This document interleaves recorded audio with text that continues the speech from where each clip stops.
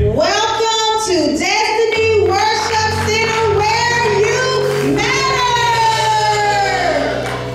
We are so excited to have you worship with us on today. Take a moment to share our page with your family and friends. Also, if you have any prayer requests, let us know in the comments. If you would like to partner with Destiny financially as we continue to do kingdom work, you can give in the following ways. Number one, Givelify, which is Destiny Worship Center, Lancaster, Texas.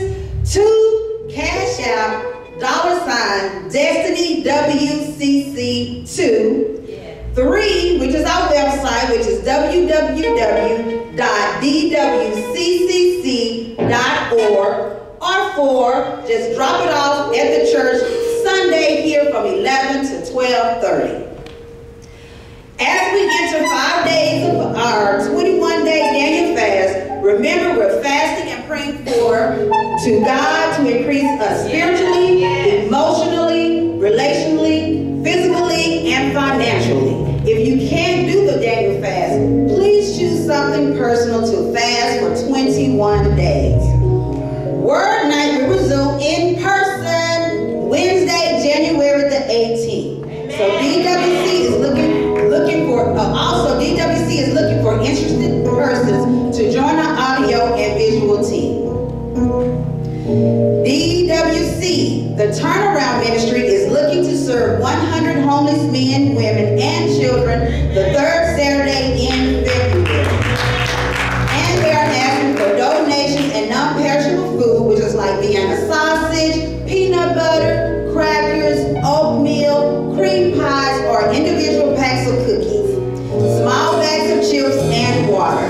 They would love to help from some of the men that are available that morning. Please give your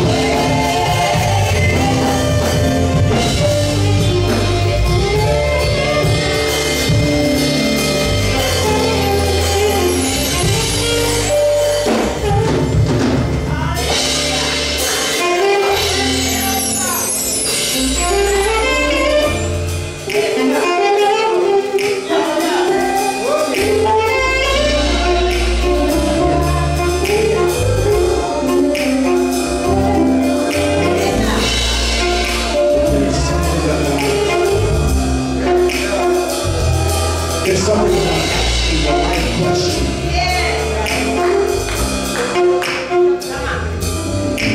Where would I be?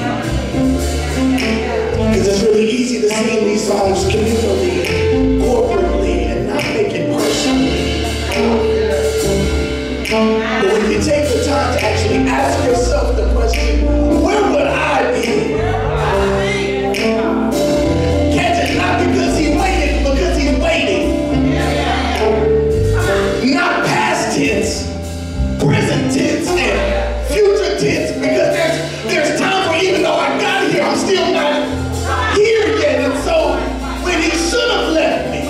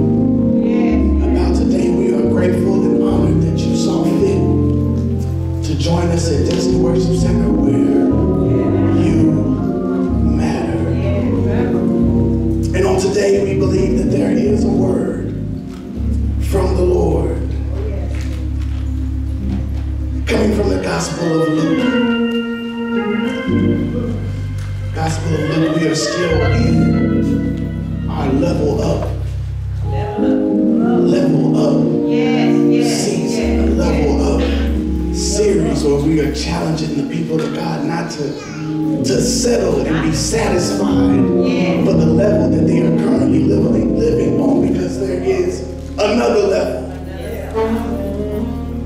that when you are ready, God is ready to level you up.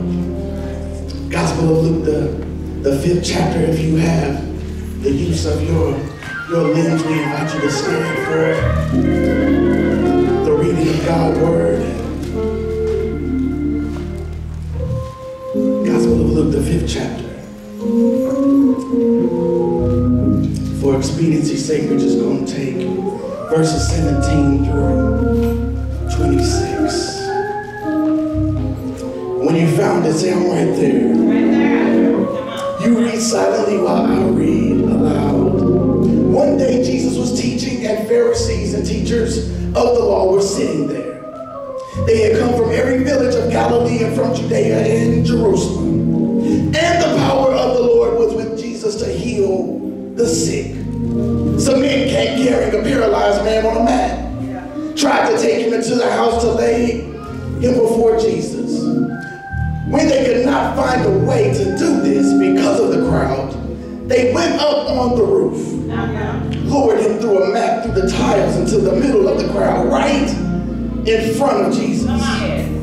When Jesus saw their faith, he said, friend, your sins are forgiven. The Pharisees and the teachers of the law began thinking to themselves, who is this man who speaks blasphemy? Who can forgive sins but God alone? Jesus knew what they were thinking and asked, why are you thinking these things in your heart? Which is easier to say, your sins are forgiven, or to say, get up and walk? But I want you to know that the Son of Man has authority on earth to forgive sins. So, he said to the paralyzed man, I tell you, get up, take your mat, and go home. Immediately he stood up in front of them, took what he had been lying on, and went home praising God. Everyone was amazed and gave praise to God. They were filled with awe and said, we have seen remarkable things today. You can be seated in the presence of God. I want to use as a subject for today, this is just a demonstration. This is just a demonstration. This is just a demonstration.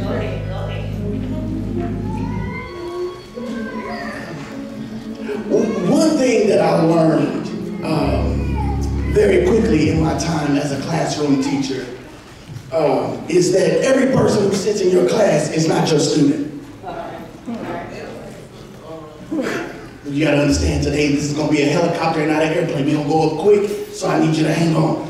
Every person that sits in your class is not your student. In other words, for all the teachers in the house, you may be feeling me on this. Every student that sits down and takes a seat don't intend on taking anything else. They ain't came to take a lesson. They ain't came to take a pencil out of a backpack. They ain't came to take nothing but a seat. And that's all they gonna do for class. They have come to take a seat. Because every person in your class ain't a student. And our text opens up by saying, one day Jesus was teaching, and the Pharisees and teachers of the law were sitting.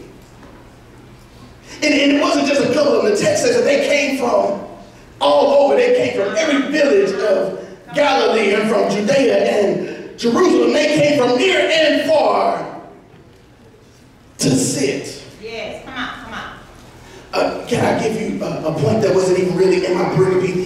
Be careful when you are in the house in God's presence, and the only thing that can be used to describe you is that they came and they sat. Yeah, that's good. Say it. Can I say this the way your pastor may not like it? You can stay at home and sit. COVID has gifted you the privilege of being able to sit at your house and watch this online. If you just came to sit, what are you doing here? You can sit on your bed. You can sit close to your kitchen so that way when you want a snack, you can eat it and come back and then play from it and pause. If you just came to sit, what are you doing here? In other words, the reason why some of us can't level up is because you refuse to stand up. Okay. In other words, if God has been good to you, I dare you in this moment to stand up. Let me put it another way. If He allowed you to see a new year with new chances and new opportunities and new possibilities and new hope and new faith and new love, I dare you to stand up. If you're not on a hospital bed, hooked up to wires, not knowing what tomorrow looks like, I dare you to stand up. If your kids are healthy and safe and doing good and growing and thriving, I dare you to stand up. If your car is still running and you ain't changed the oil in 2 years, you ought to stand up. If you still fight to say I do, even when you don't want to, I dare you to stand up. If you made it here, because you said all 2022, I dare you 2023 to stand up.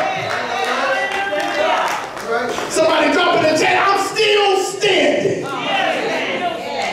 So I was looking at the text, you can sit down. Why y'all standing? Sit down. Sit down. You standing for? I was just looking in the text. And so Jesus, who is the master teacher, is surrounded by some sitting teachers who we know don't eat food with him. So the question we gotta ask is why? Well, what were they really there for? We know they were present, but what is their purpose? And now, even though this is early in his ministry, Jesus has already built a following. We see in Luke 2 that teenage Jesus found himself wandering from his parents and found himself in the temple, and the people in the temple were amazed at his understanding and the answers that he gave. To the point where his parents rolled up on him and said, "Where you been?" And he said, "Didn't you know? I had to be in my father's house. Why are you asking me something that you should already know the answer to?" And Luke 4, after he is baptized and tested in the wilderness, and we see a commission Jesus returned to Galilee with power of the Spirit, in the sense that news about him spread throughout the whole countryside without Twitter or Facebook or Instagram or Snapchat or TikTok. News of him spread. He was teaching in synagogues, and the text says, everyone praised him. So much when he went down to Capernaum, a town in Galilee, and on a Sabbath he taught the people, and they were amazed at his teaching because his words had authority. So then he found himself in a synagogue, and a man possessed by a demon cried out at the top of his lungs, "Go away!" Well, what do you want with us, Jesus of Nazareth? Have you come to destroy us? I know who you are, Holy One of God. Let me look at it this way. Be careful when you know who Jesus is, but you don't know what he can do.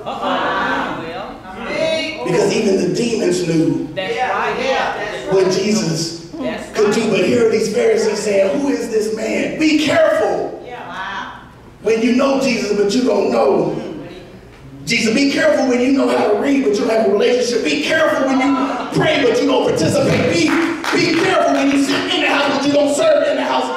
Let me put it scripturally. Genesis 4:1 says, "Now Adam knew Eve, his wife, and she conceived and bore a son, Cain, saying, I have gotten a man with the help of the Lord." In other words, you know God because y'all Facebook friends, but you don't know God because you ain't never birthed nothing. Could it be the reason that you cannot level up in this season is because you know of God, but you've never been intimate with him? That in this season, I want to birth and do something new in you, but you never allowed me the level of intimacy to really know you. And so you know of me, but you don't really know me. You know who I am, but you don't know what I can do. You know my resume, but you've never experienced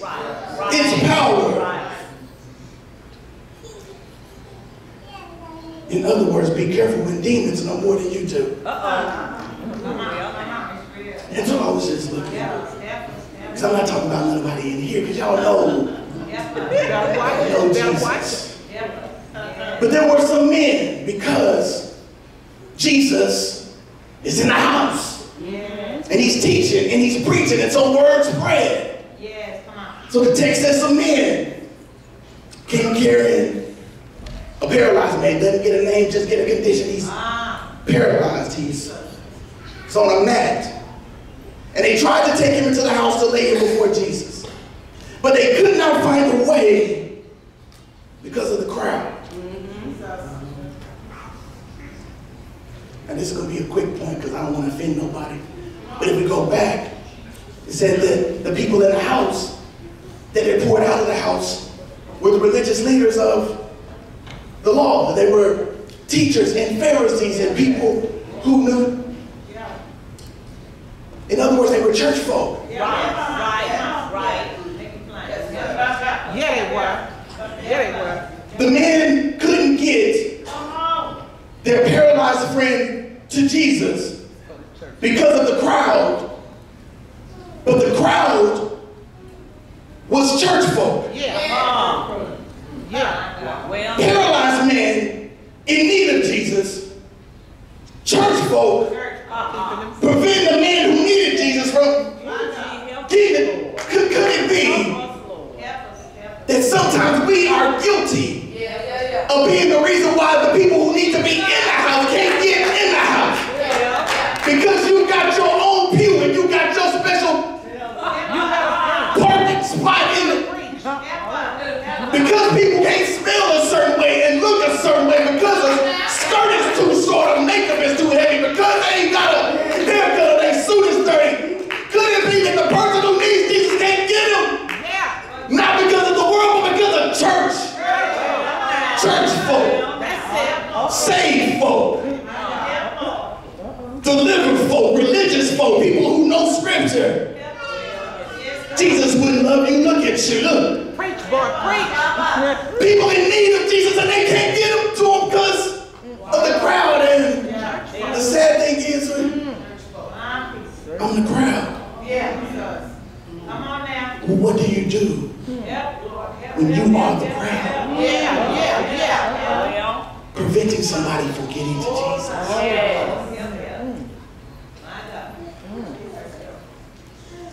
So I was talking about somebody else because that couldn't be, y'all would never be part of the crowd. But I was looking at this text, and the text says that in spite of the crowd, when most people would go home, they found another way. Now sometimes we glorify the text. We make it seem like that these were 2- and 3-story houses and they didn't have to throw ropes up and create a pulley system. That's not the kind of houses they lived in. The houses that they lived in, because of the reason that they lived in, were lower. Not only that, because of the weather, they had stairs because people would spend time on the roofs. They had parties on the roofs. They sunbathed on the roofs. They had access to the roof. So that ain't the shout. So we see them get this man on the roof. Now, if I'm the house owner, I'm upset because you done tore my roof up. You done tried to make it seem like they done did some sort of pulley. I don't care about the pulley. Fix my roof.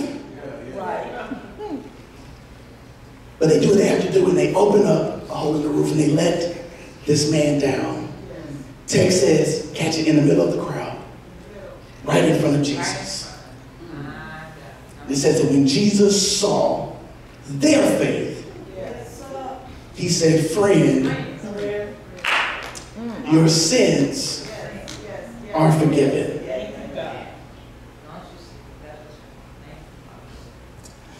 Now, one thing that I have learned being married and having kids is that you become an expert in facial expressions. Not because I can see them, but because I have them. At least that's what's been told to me. My wife says that me and my son, so maybe it's a man thing, I don't know. But she has a way of saying that she knows what I'm thinking, not because of what I said, Right. but because of how my face looked. Well now. Yeah. And I have my response to this is don't read my face. Stop reading my face. You want to know what my face is saying? Ask me. But I am still guilty because I can't control my facial expression. Me and my son both. My son is terrible. He's awful. If he's upset, you're going to see it. If he's confused, you're going to see it. If he's angry, see it. And I guess he got that from me. I can't say he got that from my wife. But our faces have a way of communicating even when we are silent. They have a way of communicating even when we don't intend for them to. In other words, your faith has a face. This is what the text says. The text says that when Jesus saw their faith, they didn't say anything. They didn't even make a request. It says when he saw their faith. In other words, what does your faith face look like? Come on. My God. In other words, when your words don't match your face, it leaves God confused. Yeah. Come on. Because you can walk around all day saying, I'm blessed and highly favored, but if your face says something different. I will bless the Lord at all times, but if your face says something. Surely goodness and mercy shall follow me, but my face says something different. Pete, why is that important? Catch it.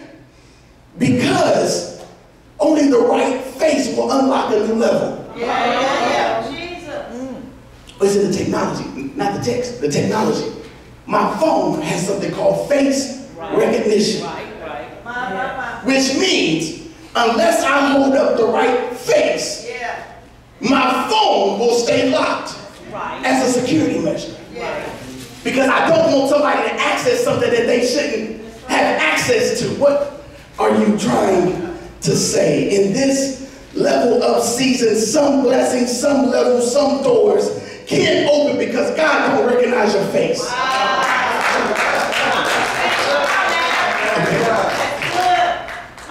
Because unless you have the right face, you won't qualify and access this new level. And until your words match your face, you're going to stay stuck in something you should already be graduated from.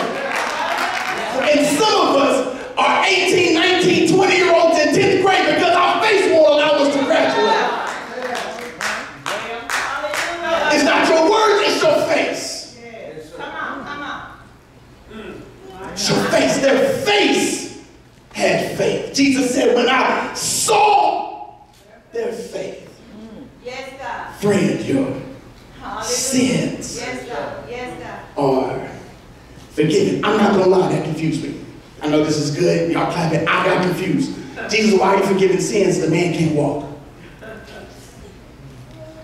And I'm sure the friends on the roof said, did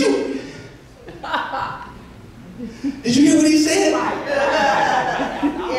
Did he say get up? Did he say rub your knees or anything? What did he? It sounded like he said, you forgiven. Now I know the conversation that we had on the way here. Catch it, because they probably was talking about all the things this man was going to be able to do. Once they got into Jesus, man, I know you ain't been able to walk for a long time. I know you can't even go to the bathroom unless somebody carry you. I know you're ready to go to the bathroom by yourself. Just having all kind of conversations, just excited about the fact you're going to be able to walk. And then they sitting on the roof and did he say what I thought he said? We ain't coming for that, Jesus. My God, don't you see? We came here so he could walk. We brought him so he could walk. Don't you see? Jesus. But the man needed to be forgiven. My God. And you have to know the context of that region to understand the unintended, unexpected miracle. Because this man is wondering, all my life I've been told I did something wrong to be like this. Because that was the mindset, catch it, not just of the religious leaders of that day, but of the people of that region in that day. That if you were sick or ill or experiencing loss, that you had sinned against God. And Luke, particularly because he's a doctor, he is one with details. He lets us know when people have been suffering a condition from birth. Which means this man was not born paralyzed. Which means something had to happen. And he became paralyzed. And while we don't know the cause, we know his current condition. And in that time, your condition is defined by a curse. Which means that even though he would go and see the religious leaders of the law, they would tell him, you deserve what you are experiencing. Because surely, if you've asked for forgiveness, surely if you've said, I'm sorry, surely if you take a life and you're still here, that means your sin must be great. My God. And so if God thinks your sin is great, you deserve to be on that mat. My God. My God. My God. We even see that heart in the disciples in John 9 when they said, Jesus, why was this man born blind? Was it his sin or was it his parents' sin? My God. Whole life. Thinking I can't be more because of something that I did. Wondering, what was it that was so bad I must be really messed up? What do you do when you get to that point where you stop expecting to be forgiven because it's your fault? And it's really easy to be in the house and be close to Jesus and think, it's my fault. I ain't graduated yet and it's my fault. I ain't married yet and it's my fault. My kids don't act right and it's my fault. I'm not worthy of love and it's my fault. Credit is bad and it's my fault. Can't keep a job and it's my fault. Health is deteriorating and it gotta be my fault. Because God, I said, I'm sorry. I came to church. I asked for forgiveness. I prayed and I praised and I tithed and I fasted and I don't know what is it. So surely this got to be. So why would he forgive me? Catch it? Because I did do it.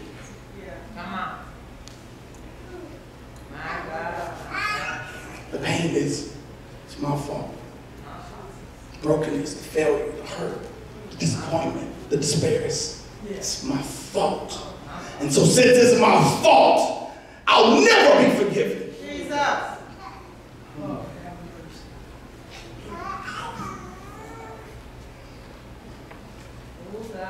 And it has to be.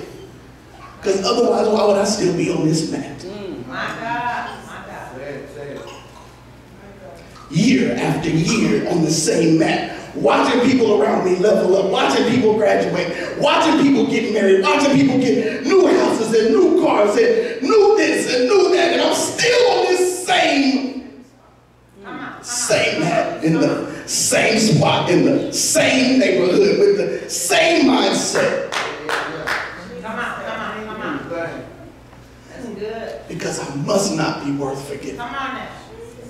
Oh God, we love you. Thank you, Father. So when this man is being carried, he's not thinking about his legs, he's thinking about the lies. When he's not thinking about walking, he's thinking about the words of the people that told him he deserved it. Catch it, that would have been in that house.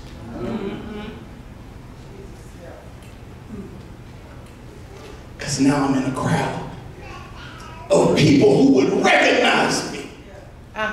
Wow. Come on. It's the same Pharisees, Yes. the same religious leaders, the same teachers that would have had to deem you clean or unclean. And since they came, catch it from the text saying, all over the region, they would have known him.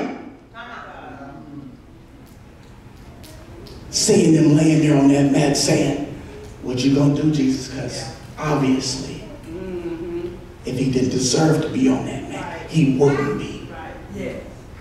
And so while the friends thought it was about walking, and the crowd thought it was about walking, there's a man on the mat saying, I just want to know, can I be forgiven for whatever it is that I did wrong,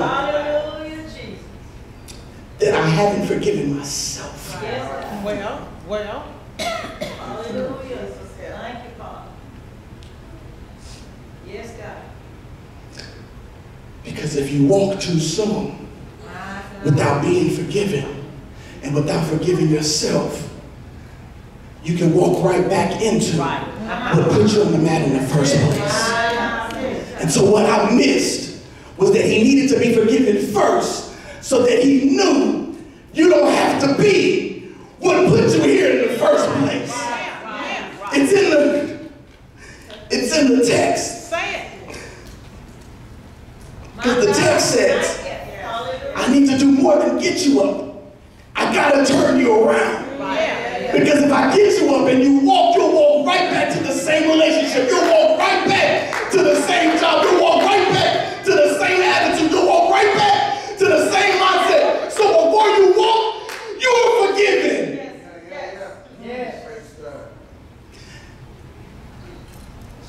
And I need you to catch the power in that word forgive, because the word is me, which is literally translated to let go and give up a debt, to keep no longer, to go away in order to go to another place, to let go as it has expired, to go away leaving so that what is left may remain. In other words, man, not only are you forgiven, but the sin you've been carrying, the guilt you've been carrying, the weight of worry and fear of a devalued future, when you leave it with me.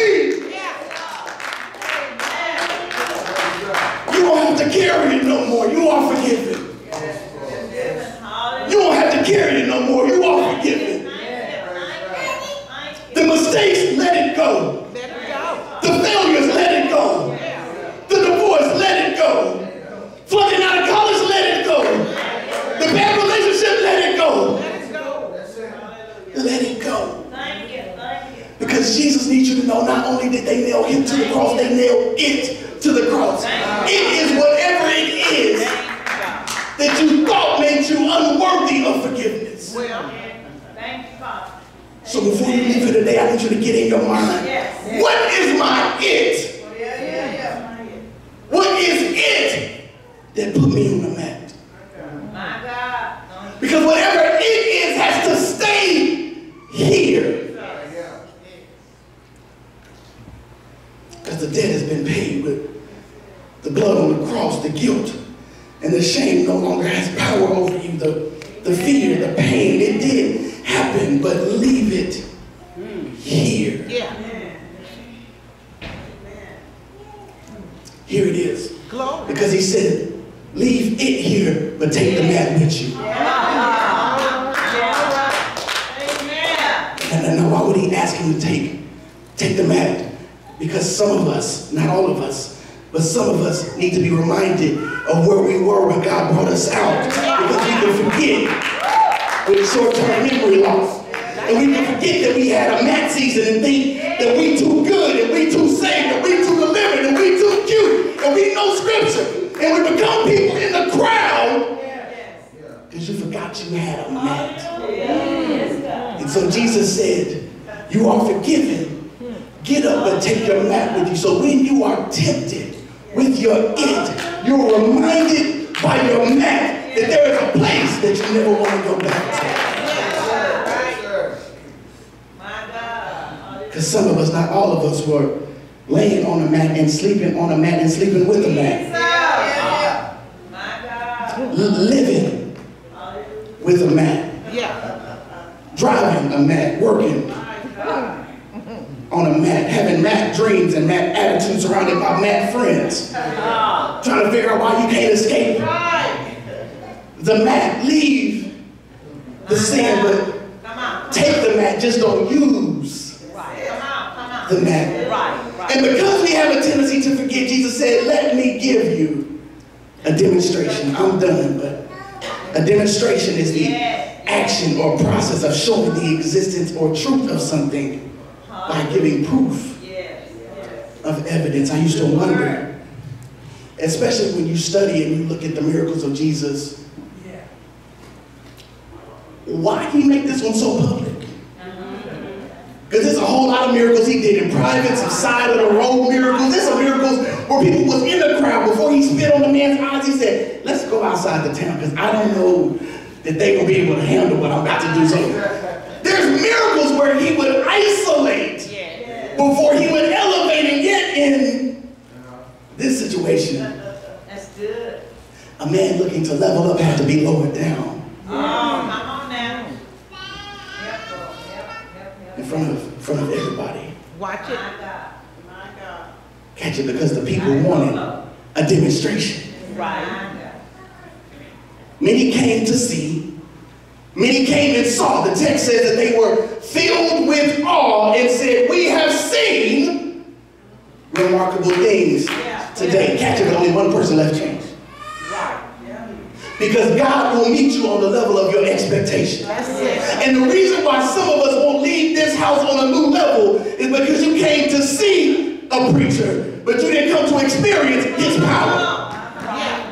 Hallelujah, Jesus. You came to see, but you didn't come to be seen. Jesus said, I came for the sick. I didn't come for those who's well. In other words, some of us have a tendency to go to the hospital and never check in. You just in the waiting room. Which means I see, but I've yet to be seen.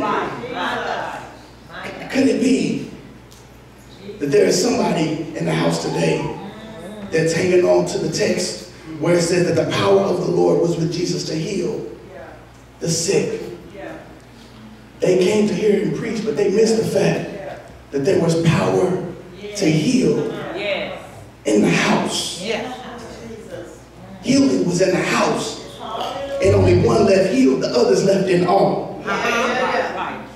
And there's somebody under the sound of my voice. You didn't come for a show. You didn't come for a sermon. You came for the Savior. You didn't come to be entertained. You came for an encounter. You didn't come to hear something good. You came to be healed. You didn't come out of obligation. You came out of desperation. And God is saying, for those who came to do more than just see, you gonna see. Because I need to see those who came to be seen. And today I'm willing to make you a demonstration. Because the Pharisees heard him say, you forgiven, and said, who are you? Who does he think he is? They didn't realize Jesus' words was for the man, but his walk was for the crowd. Because you don't know who I am, and because you just came to see something, today God is saying, I'm going to make somebody close to you a demonstration. Just so that you can get what you came here for. So for everybody that came here today, that just came to see something, somebody else that came here today to be made a demonstration is going to walk out of here getting what they came here for. My challenge for you is to stop coming in the house with low expectations.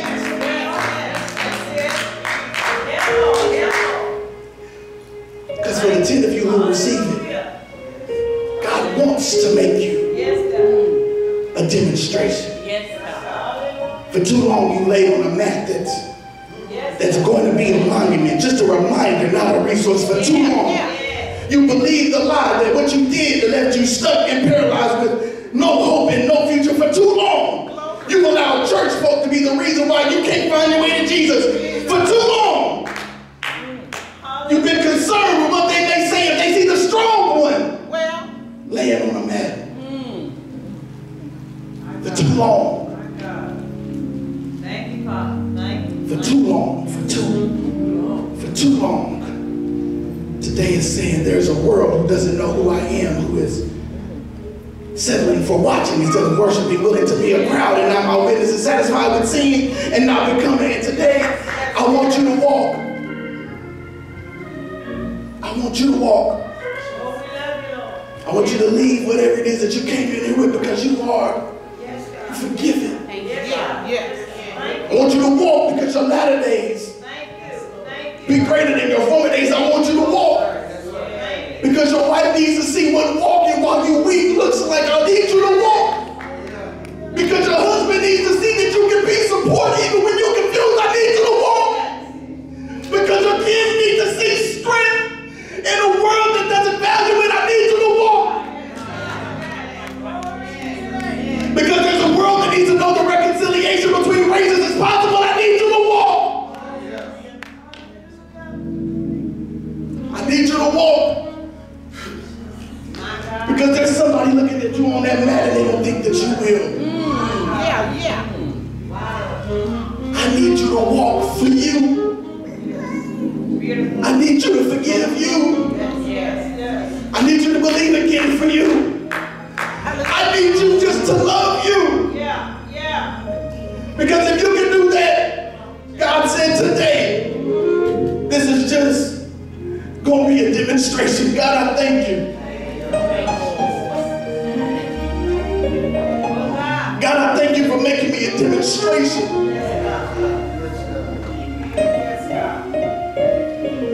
Proof of evidence that you are still God. Proof that you can still do a lot with a little. I pray right now for everyone that came in here. Hallelujah, Master.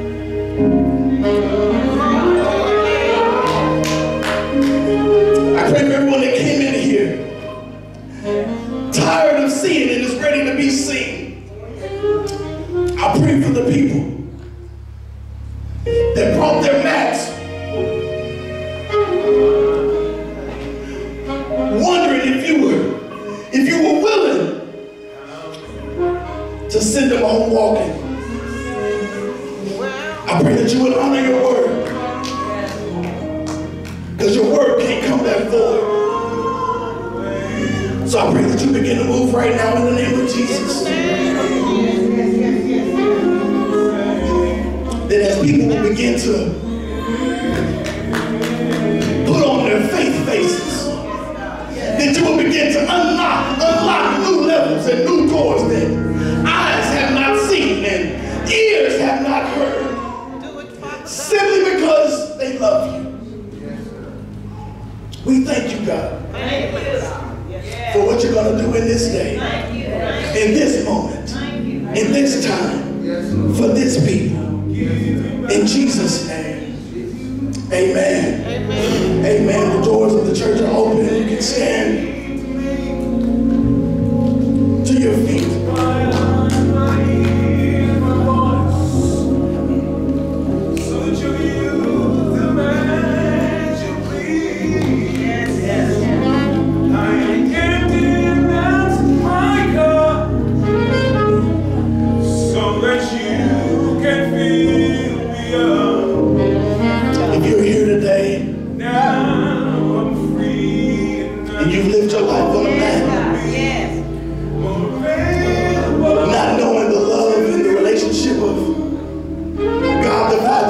Christ his son, and you don't know if he was to call your number today, if you would spend eternity with him, and you just wonder if there's a God there that would forgive you, that would lift you off the mat and save a place for you today. Today is your day, and salvation is at your door. And we invite you.